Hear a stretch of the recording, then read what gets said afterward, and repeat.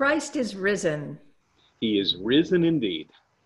Happy Easter, Hosanna. Jesus is risen.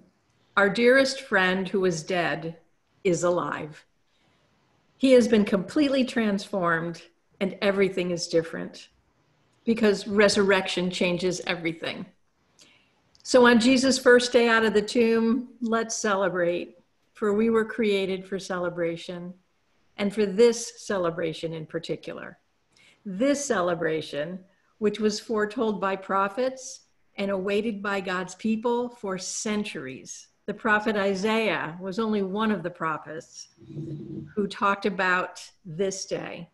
And he wrote, "On this mountain, the Lord Almighty will prepare a feast of rich food for all peoples, a banquet of aged wine, the best of meats and the finest of wines. On this mountain, he will destroy the shroud that enfolds all peoples, the sheet that covers all nations. He will swallow up death forever." And we celebrate on this Easter day the fulfillment of that and hundreds of other prophecies in the resurrection of Jesus Christ, who destroyed the power of death and now invites all people to come and celebrate with him in the endless banquet of the kingdom of God. So much of Jesus' teaching of God's kingdom was told in parables about parties and feasts. And he apparently enjoyed the kingdom feast so much in his earthly life that his detractors called him a drunk and a glutton. Jesus' entire ministry was a movable feast. He went from table to table, bringing the joy and freedom of heaven with him, inviting all and everyone to join him in celebrating before time the eternal feast table that would be set very, very soon. And that banquet began on earth as it is in heaven on that first Easter morning, the day everything changed. Because every day since that day is Easter. Every day from today into eternity is Easter. So this morning, we no longer celebrate before time because Jesus is alive now. And we get to celebrate with him in real time. This joyous reality is what Paul celebrated with the Corinthian church. He said, when the perishable has been clothed with the imperishable, and the mortal with immortality. And when did that happen? It happened that first Easter morning. Then the saying that is written by Isaiah will come true. Death has been swallowed up in victory.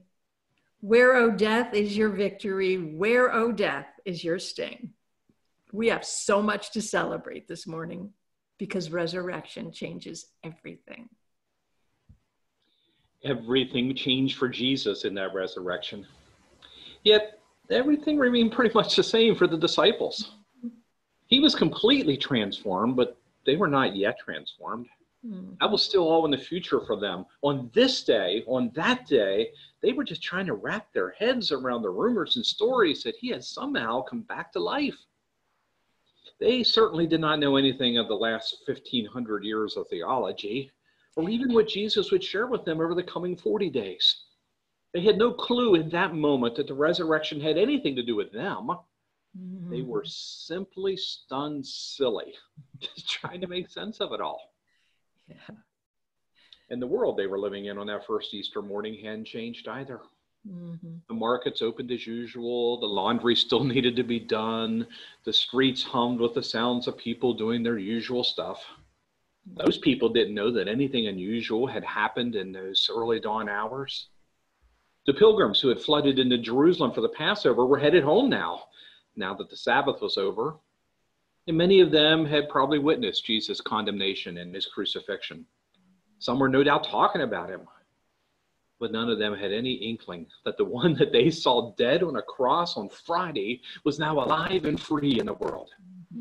Even as they packed their donkeys and started walking down the road out of Jerusalem. So, if you on that first day of resurrection got anything out of it, what was the point of Easter anyway?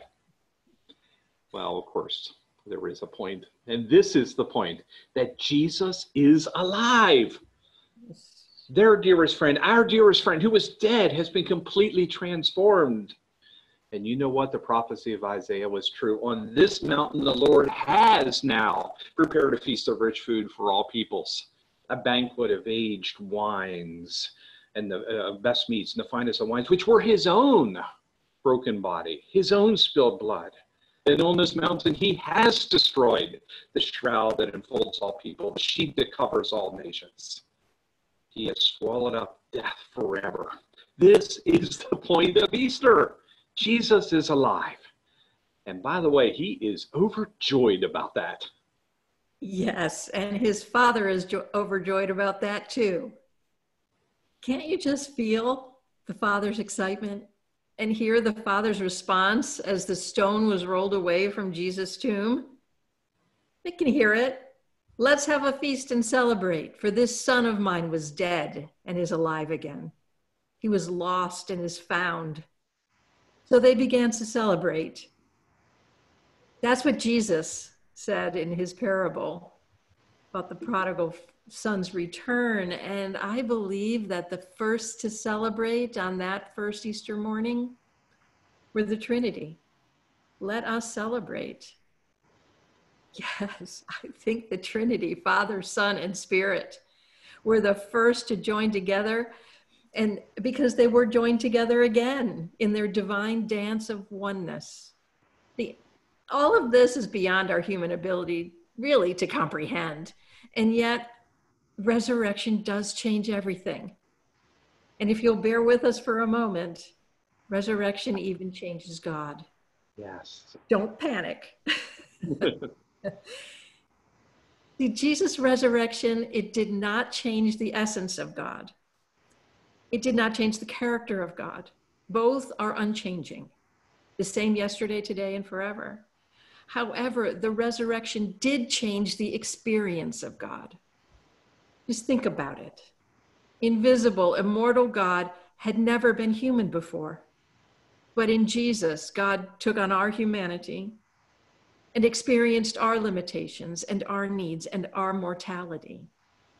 Again, this is one of the great mysteries of Christianity. It was affirmed as truth in the 4th century that Jesus is fully divine and fully human. That one of the 3 members of the Trinity became human. And through his life, his suffering, his death, his resurrection, the whole Trinity experienced something new. And if God wanted us to understand it, Jesus would have explained it to us, wouldn't he? But he didn't give us an explanation. What Jesus did give us was a beautiful story, the story of the prodigal father, that offers us a glimpse into the joy that God must have experienced when his resurrected son walked out of that tomb alive. That was not a moment for theological charts or scientific explanations. The only possible response in that moment is unbounded, overflowing joy and celebration in the Trinity. And no doubt, a lot of angels were cheering and singing around them too. Woohoo! Yeah, and at the center of all of this celebration is Christ. So think for a moment. You may know that story, but the prodigal by the way means wasteful or extravagant. So the father is also extravagant here and prodigal. What's the first thing that prodigal father did in Jesus' parable when he got his son back alive, when he's hugging him like that? Now think about how our world does it. Did he prepare a press release? Did he deliver a sermon? Because this is a theological moment. Did he just send him off to the fields to get to work? Time to get to work, boy. No, the first thing he did instinctively, joyfully, was to throw a party. And he invited everyone to celebrate with him. Look, he said, my son is alive and has come back home. Celebrate with me. And his son was the center of the celebration, which, as we know, provoked a little jealousy on the part of a brother. See, this was true on that first Easter as well. Jesus is alive and he's full of joy. And what he and the Father want more than anything in that moment is for everyone to celebrate with him. Now, we're not just guessing at this. We're not just making this up. How do we know this? Because he said it himself. the last time he sat down at a table with his disciples, his friends, he told them, he said, "You will weep and be overcome with grief over what happens to me. But know this, your sadness will turn into joy when you see me again." And then he gives an example that you may not expect a man to give. Just as a woman giving birth experiences intense labor pains in delivering her baby, yet after the child is born, she quickly forgets what she went through because of the overwhelming joy of knowing that a new baby has been born into the world and that it's her baby. So will you also pass through a time of intense sorrow when I am taken from you, but you will see me again. And what's going to happen in that moment? And then your hearts will burst with joy, with no one being able to take it away from you. What's he talking about here? You know, he's talking about Easter. There's only one response to Easter: hearts bursting with joy for him. Yeah. He wants his friends to celebrate with him. He invites us to share in his joy, in the Trinity's joy. But it gets even better than that. Because that's not all those first confused, joyful encounters with the risen. In his first confused, joyful encounters with the risen Christ, his friends are also getting a glimpse of a truth that would become more and more evident as time went on. That the resurrection not only changes everything, but it redeems everything as well. Yes, beginning with Jesus' friends. See, resurrection redeemed their failure to keep company with him in the night of his arrest. You remember what happened on Friday night after the Passover meal, what we call the Last Supper. Jesus led his friends to the Mount of Olives, to a garden where he often prayed. Only this time, Jesus was in anguish, deeply grieved even to death, as he put it. He was grieved by what had been and was yet about to happen. "Please stay and pray with me," he asked a few of them, and then went about a stone's throw away and prayed his heart out for an hour, only to return to find his friends sleeping. Yes, it was late. They were full from the meal. They were tired, but they were also uninvolved. They were disconnected from their friend's agony. So he woke them and he pleaded with them to be with him. He wanted the comfort of their company. "Yeah, sure, Jesus." And he went off to pray again, but when he returned an hour later, they were asleep again. And it happened again a third time. And that time, they were awakened to see armed guards there in the garden to arrest Jesus, and their nightmare began.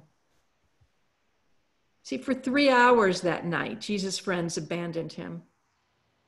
Yet after his resurrection, Jesus came alongside a couple of other disciples who were on their way home from Jerusalem to Emmaus. They didn't recognize Jesus when he asked them what they were talking about. They were thinking he's just another pilgrim like them. So they began to tell him about what had happened over the weekend. That Jesus, the teacher, the rabbi, was crucified on Friday. And yet they'd heard reports that he had risen from the dead just that morning. Well, then the stranger told them the story from the scripture of who Jesus was and why it had happened the way that it did. They were amazed. Their hearts were warm. They wanted to hear more. See, they wanted to keep company with this man. So when they got to Emmaus, they invited him to join them for supper. He did. And then finally, they realized who they'd been keeping company with. Tony, you were keeping company with Jesus in Emmaus recently too, weren't you? Yes, indeed. Actually, I spent 2 weeks last summer, as many of you know, in Israel in what turned out to be Emmaus, digging in the dirt. But also I was there primarily on spiritual pilgrimage. And I got the chance to go to Jerusalem several times while I was there. It's not that far away. And if I were walking it, and I am a bit of a walker, I guess it would take about 3 hours in those days to travel by foot from Jerusalem to Emmaus. So how cool is this? See, it appears that Jesus joy-filled 3-hour walk to Emmaus with some friends who wanted to be with him and begged him to stay with them. Just think that he just may have been redeeming those painful 3 hours he'd spent in the garden just a few days before. Those 3 hours with his tired friends who simply couldn't yet understand the whole story unfolding before them. Isn't that awesome? We never noticed that before. And here's another one, and I want to get my face off the screen. The resurrection of Jesus also redeemed the last meal that he and his friends had had together. It had been on the previous Thursday evening, and it was the feast of the Passover. And they had gathered in an upper room somewhere in Jerusalem to do what Jews still do, to remember the deliverance of their ancestors from slavery in Egypt. Families would gather and they would celebrate this feast together. So these folks, they were friends becoming a family. So Jesus played a couple roles there that night. He played the part of a servant and he washed their feet, to their surprise and even some objections. But then when he sat down at the table, he played the part of the head of the family who presided over this very symbolic meal. It had been a sad event that evening because Jesus had used the symbols of the meal to predict and to describe his death.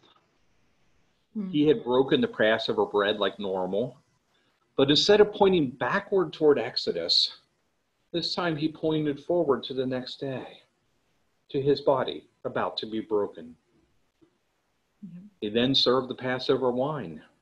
But instead of drawing attention to the blood of lambs on Israelite doorposts, as would have been typical, he talked about his own blood about to be shed for them. It was somber and it was sober. The meal was also a bit rudely interrupted by Judas, who left early to go betray Jesus. And Jesus knew exactly what he was up to. It was a deeply meaningful meal, linking together the past and the present and the future. But it was sad. It was a funeral meal in advance. It was a preparation for his death. Yeah. It's fascinating then, isn't it, that the disciples in Emmaus recognized Jesus immediately when he sat down for dinner with them and he broke the bread. That's when their eyes were open to see him as he truly was. It's Jesus. We didn't recognize him. He's been here with us for these past 3 hours. Why then? Because even in the sadness of the previous meal, he had assured them that no matter what else would happen to them and to him, they would eat together someday. He said, I tell you, I will never again drink of this fruit of the vine, what I have here in this cup, until that day when I drink it new with you in my Father's kingdom. And now here he was, drinking it new with them in entirely new circumstances. Yes. And what had been a meal of sorrow on Thursday was now a meal of celebration because he wasn't dead, he was alive. Yep. And because of his resurrection, the kingdom of his Father had come to them in fullness. He had redeemed that meal because he had redeemed their grief. Wow, so much happening in one day. And the resurrection also. The resurrection of Jesus redeemed the betrayals and the hesitations, the fears, the sorrows of his friends. In the 40 days following the resurrection, Jesus would engage his disciples again and again. He just kept popping in and out, helping them to understand what had happened, to help them to begin to just grasp some of the implications of what this meant for the future. But even in just the first few days, they could see that things were different. Jesus engaged Peter at the Sea of Galilee, and this disciple who did not want Jesus to wash his feet at the Last Supper, he jumped into the water completely, and he swam to shore to be with his friend Jesus.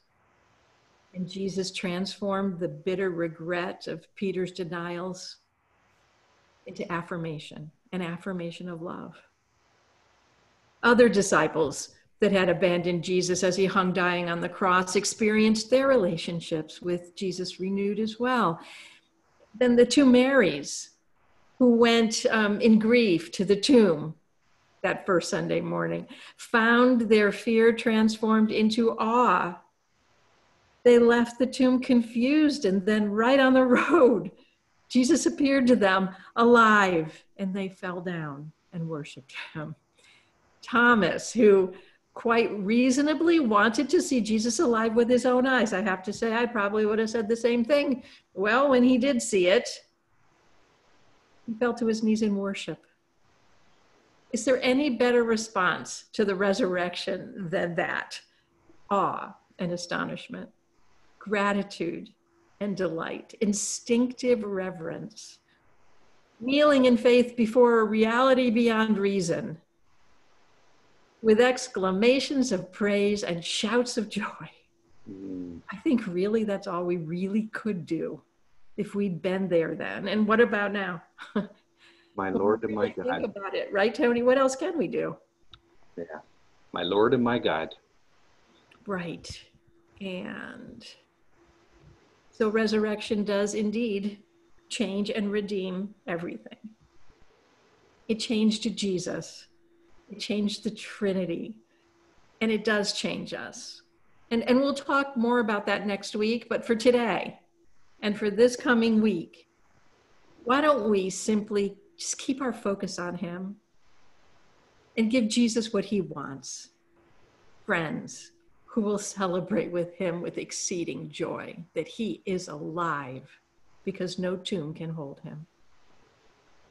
And that this miracle did and does happen for all who will open their eyes to see him standing there smiling in joy before them, before every one of us. And so we invite you to celebrate Jesus' resurrection today in at least two ways. First, let's celebrate communion together. Now, not the sad communion of Maundy Thursday. That's appropriate then. But it's Easter now. So let's join the disciples in Emmaus and eat and drink his resurrection. As his friends in this generation, let's celebrate that he is alive, that the kingdom of God is indeed among us, that resurrection does indeed change and redeems everything. Now, this you might be saying, how are we going to do this? This is a little strange. Well, we don't have to be in the same room to do this, although it's wonderful when we can be. We miss you today on Easter Sunday of all days. We don't even have to eat the same bread and drink from the same cup, although, again, it's wonderful when we can do that. Those things are not the point of it. They're the symbols. They're not the core. By the way, we don't even have to have a particular kind of bread or drink. So I invite you to find something that you have available wherever you are, something that would simply represent what Jesus had in front of him, whether it's a slice of bread, a hamburger roll, a saltine, whatever. Mm-hmm. And find something to drink. Maybe it's wine or grape juice. Maybe it's even Diet Pepsi. Pause this recording if you need to need to for a while to gather that for yourself and for anybody else in your household who may be joining you for this. The Greek word for this celebration is Eucharist, which means literally good grace. It's often translated as Thanksgiving. Some churches still use that word for what we call communion. It's the good grace of God that raised Jesus from the dead. And it's the good grace of God that allows this resurrection to change everything. So that's what we're going to do in this communion service today on Resurrection Day. We're going to celebrate the good grace of God by sharing in the Lord's Supper and the Lord's Feast together right now. Yeah. Well, please take your bread in your hand as we pause to remember in gratitude what this bread represents. Both the bruised and broken body of Jesus, freely given for us all on the cross, and the resurrected body of Jesus, raised in new and eternal life, freely given to all who will come to him in love. We do this in remembrance of him. Take and eat.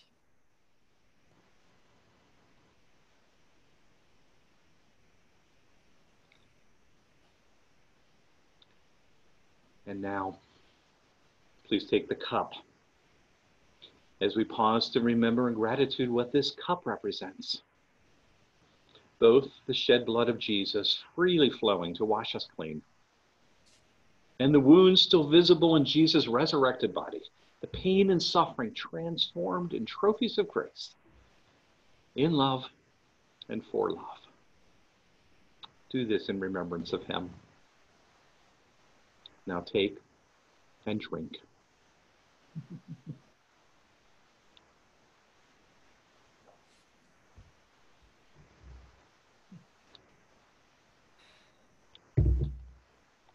It's good to be with you, even if it, as Tony said earlier, even if it's not in the same room, we are connected as one spirit, one Lord, one resurrection, and one hope. And it's in that hope that we pray. And we just give you a blessing as we bless the Lord. Blessed are you, Lord God of our salvation. To you be praise and glory forever. As once you ransomed your people from Egypt and led them to freedom in the promised land. So now you have delivered us from the dominion of darkness and brought us into the kingdom of your risen Son. May we, the first fruits of your new creation, rejoice in this new day you have made and praise you for your mighty acts. Blessed be God, Father, Son, and Holy Spirit. Blessed be God forever and ever. Amen. Amen. Well, what did Mary, there were two Marys that day, and Thomas do upon encountering the risen Christ? Joanne told us earlier. Scripture says they instinctively reacted by stopping in their tracks to worship him. Let's do the same. This is our second way to celebrate this resurrection. I invite you to continue this service now by going back to the website and to the worship video that Sean and the worship team have prepared for us. And enjoy that. Do that to remember and to give thanks and to rejoice. And by the way, do it out loud in your home if possible. Let's celebrate that our friend Jesus has risen. He is risen indeed. Amen.